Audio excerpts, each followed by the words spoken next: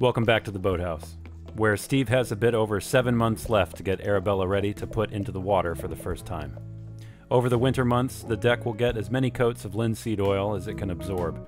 The pitch is too sticky to clean up at the moment, but the cold weather will help it to harden and respond better to the scraper. And if you didn't know it already, these videos are made possible by the supporters on Patreon.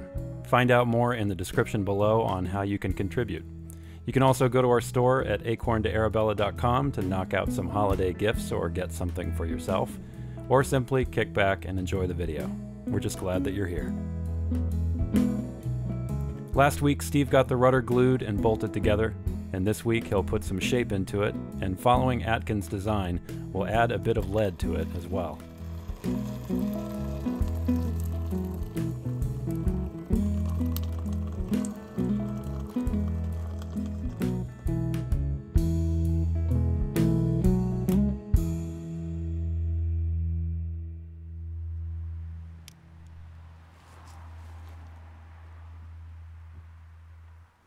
Our paint as an adhesive seems to have worked, and you can see here the paint's still pretty soft where it's thick. But I unclamped it and nothing seems to have moved. So that's awesome. Even if it does, we can shove it back on there. It's just gonna be nice to have it stuck in place while we do the fairing. This morning I cut this strip of cardboard, so I made it the width of the rudder and then put in where it needs to taper. So where we need it to be about 5/8, 3/4, somewhere in there. And then we want to taper down to full thickness at the bottom and full thickness at the top. I have that all lined up down the center here. Now I can trace that out, pull a few more measurements, make a few more marks, and get to shaping this thing.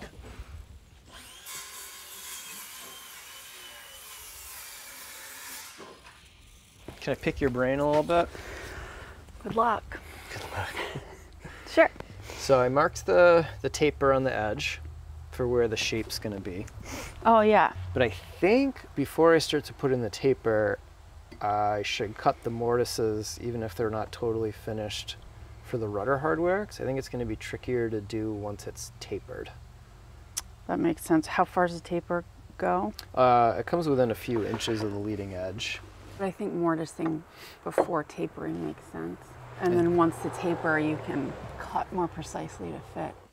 So we gotta let this part here in.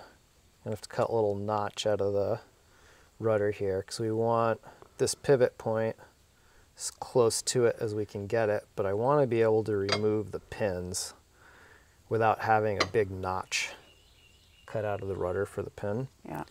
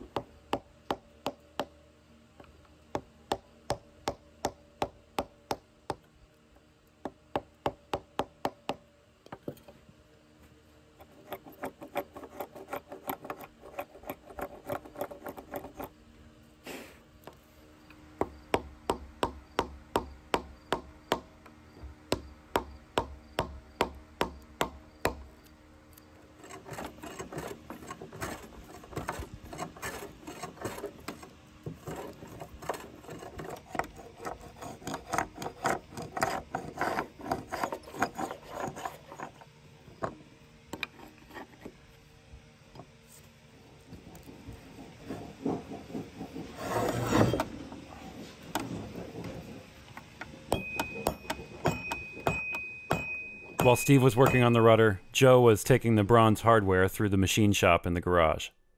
Victoria used these pieces as they were cast.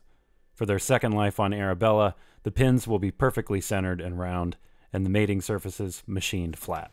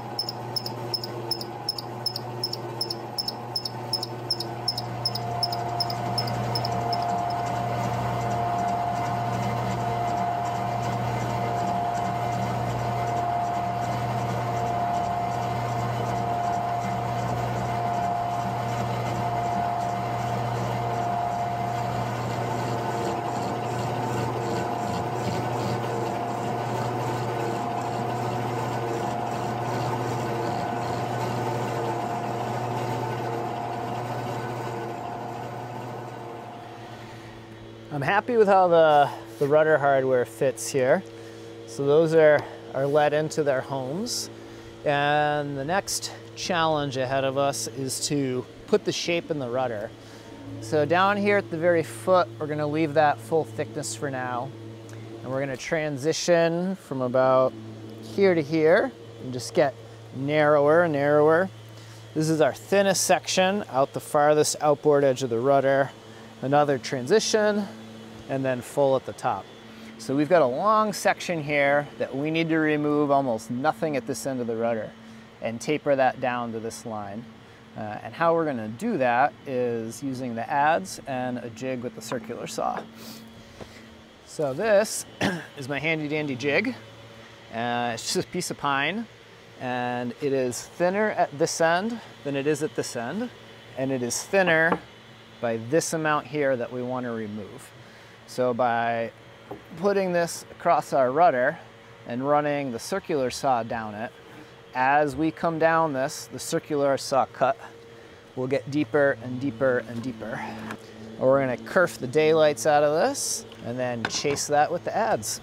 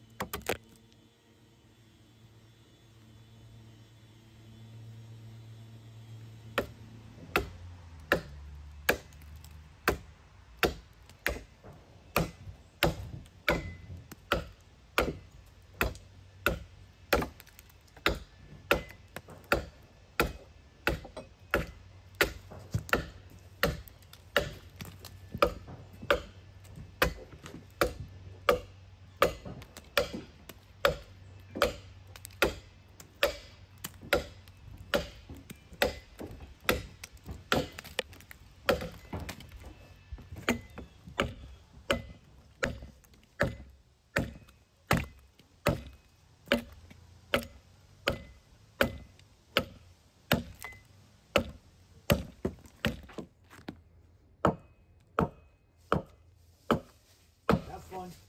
We'll try.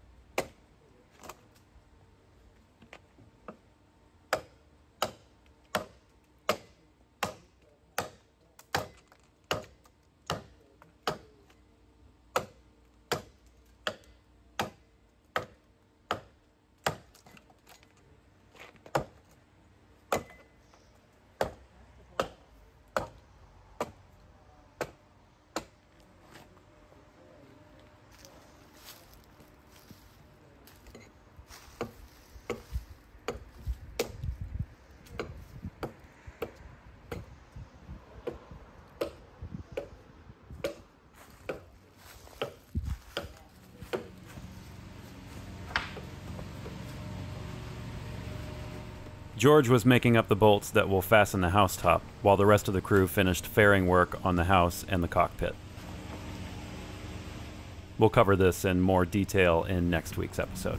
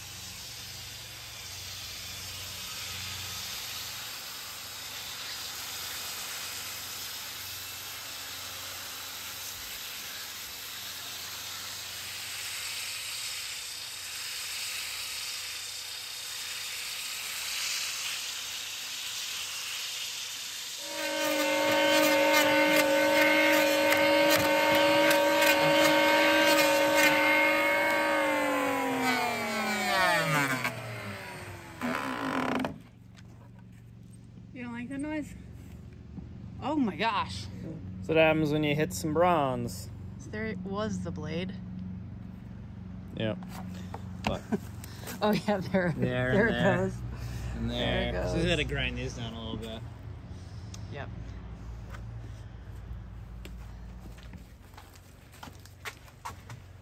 you want me to go straight in? Yep. And then just go right past the sawhorses. Keep going, keep going. So Ross can swing in. Okay. And start to lay it down.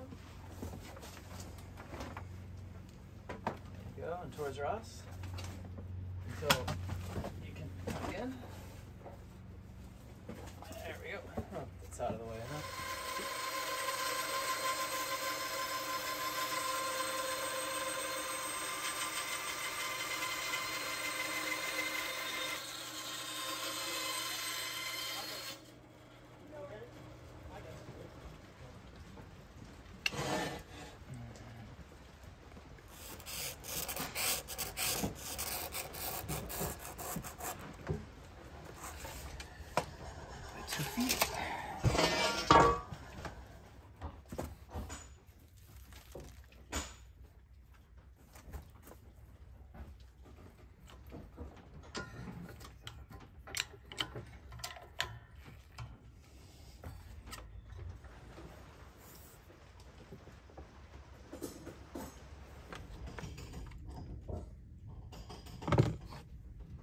Oh, 16. Still need more lead.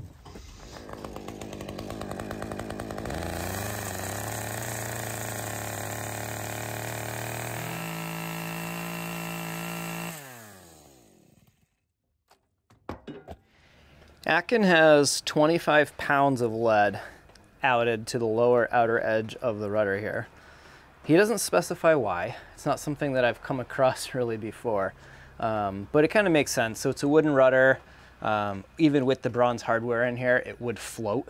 So I think having that weight there helps keep it from wanting to float away. But more than that, I think having the weight down, and maybe someone who knows better can correct me or confirm, but I believe that that weight is to kind of help just dampen the feel on the rudder maybe a little bit. And also if you're sitting in harbor and there's some chop or some waves, I think having that 25 pounds hanging down off the back of the rudder will help keep that tiller from batting around in the cockpit. That's my guess. Anyways, Atkin says we should have it, so we're gonna put it in. He has it as just a strip that seems to be fastened to the edge of the rudder, but this rudder's pretty thin out here and I don't love that. So what I did is took some scrap bronze left over from doing the deck strapping, bent a rod that's roughly the curvature of the rudder here, and welded it in. And the welds are super ugly, I know. They don't really, none of this is structural. I have the metal here on top of the rod where I want it to be wider, and I have it on the side of the rod here where we want it to be narrower. And that accounts for the taper that we have in the rudder as it goes from that thin edge and fattens out. And when I welded it, I measured the thickness here, which was 1.5. So I put a 1.5 inch block between them. And we're gonna bury this in the ground over here. And then we're gonna fill this cavity with lead until we get to, I don't know, about here somewhere, or have used the 25 pounds, whichever one comes first.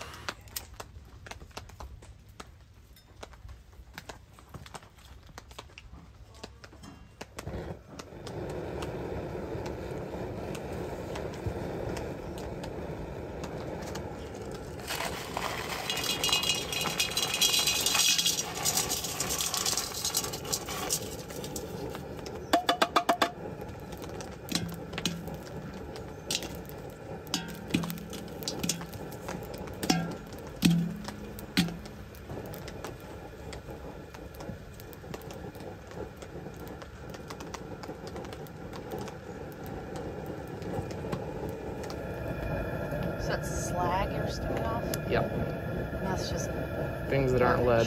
just garbage. Yeah.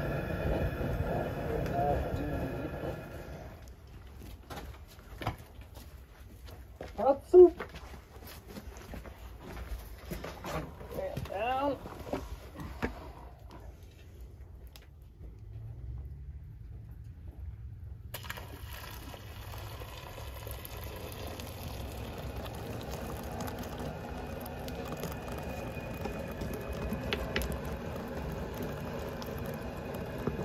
It's not bad at all.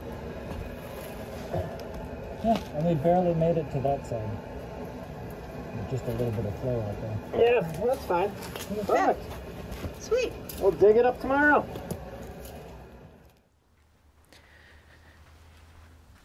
This is cooled overnight.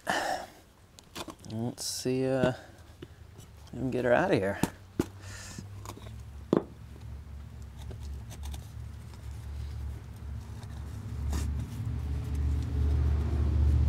It's not light.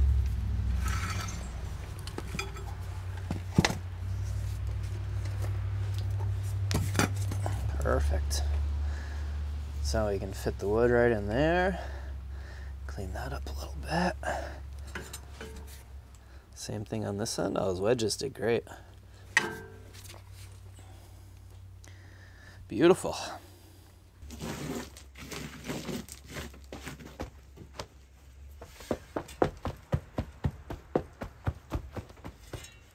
Before I welded this up, I put it on here, traced it out with where it's going to sit. And now what we need to do is figure out what we're removing for the lead. And I did that with this little pattern. I just filled in the blank spaces with cardboard. Line that up at the top edge. Traced it out, and now we can cut it out. Now this whole rudder here is at an angle, so I'm gonna put a circular saw in here and handsaw, jigsaw, I don't know, we'll see what I use. Probably a circular saw and a handsaw. I'm gonna cut these, and it's gonna cut at an angle because this is at an angle.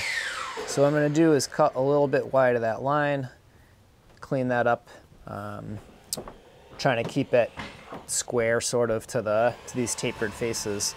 But what'll really determine that is when we go and fit it to the lead, and as we put it in and see where we're hitting in shape, we'll get that defined. Right now I just need to get enough meat off here that we can slide this on and actually realistically start to fit it.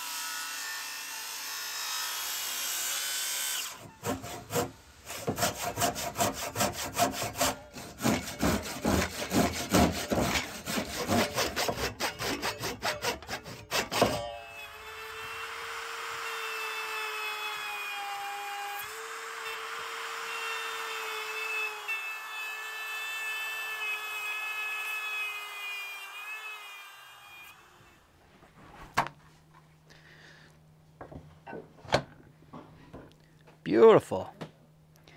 Now, that did not fit first try like that after routing. I routed and slid it in, tapped it, could kind of see spots where it was rubbing, ground those down a little bit, tapped it a little farther, traced the edge out a little bit, tapped it a little farther. But thanks to not running the camera and movie magic, it seems like it just slid right in there. So you can see here's the end of our breadboard tenon. And this is a spot where, like I said, these timbers are going to want to swell, and this is eventually going to end up becoming a little bit short, more than likely, as all of this timber moves. And what we don't want is for worms or creepy crawlies to be able to get into any of the gaps around here. So we painted it quite heavily and stuck it on there, and that anti-fouling paint should stop it. But you know, you can see these are pretty thin pieces here, and I'd like to cover that up. And that's what this little piece on here is for. That'll go there. We'll put some bedding compound behind it, 3 screws or so, and when we finish fairing down the rudder, we'll be able to run right through the bronze with the belt sander, no problem, easy peasy, and we'll get that all shaped down with the rest of this. You can see that we're still proud here, and we'll get all of that faired down once this is in place. So I'm real happy with this. The lead is a little wonky in there, so the fit is not excruciatingly, unbelievably tight. So what we're gonna do is throw some 4200 in here and essentially permanently glue this in place. There's no reason for it to come off. The 4200 is fairly flexible and we'll give some play to it. We're gonna use a bunch of these number 8 1-inch slotted screws. Just kind of pepper it with a few and get this attached on there.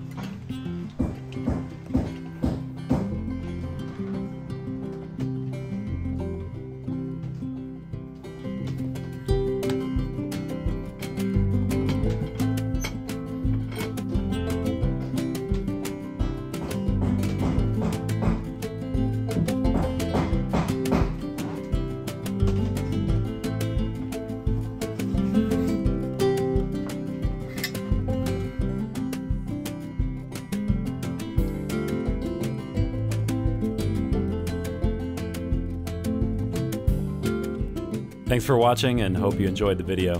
Do us a big favor and hit that like button if you did. Also, make sure you're subscribed and come back next week to see how Steve finishes off the rudder for now. And if you're wondering what all the sanding and hammering was going on in the background, you can find out next Friday.